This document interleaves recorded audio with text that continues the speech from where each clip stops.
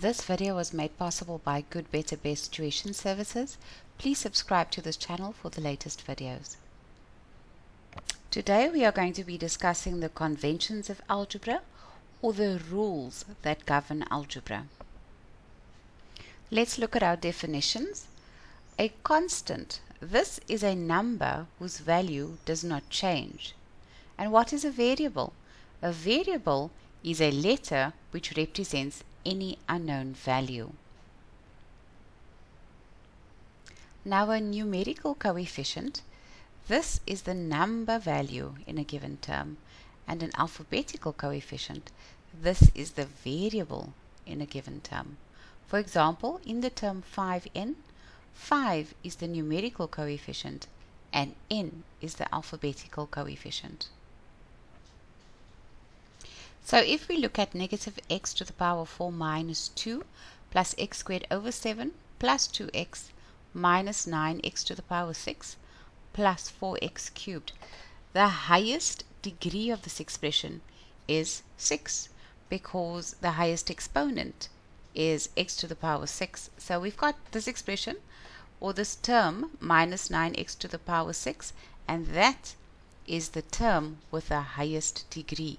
So when they ask you what is the highest degree of this expression, you will say that the answer is 6. Okay, so let's continue with our definitions.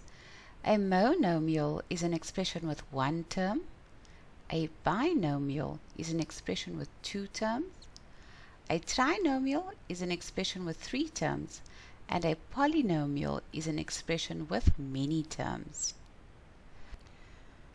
Now, algebraic language is the mathematical way of writing expressions. So if I say, what does the sum of x and 5 mean? It means that we need to add the two together. And the way that we write that is x plus 5. This is called algebraic language. I'd like to look at a few examples. The sum of 15 and x is equal to 15 plus x. The difference between 5 and a number is the same thing as x minus 5. Number 3, a number that is 3 more than x is x plus 3. A number that is 3 times more than x is 3 times x, or 3x. When we ask you to increase a number by 4, what we are asking you to do is add 4 to the value, so that will be x plus 4.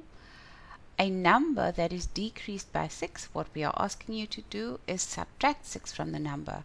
The product means multiply. So when we say work out the product of 3 and x, that will give us 3x. And quotient means you need to divide. So the quotient is actually the answer of 15 over x. Now x is a variable. That means that we need to just write this expression as 15 over x because x is an unknown value.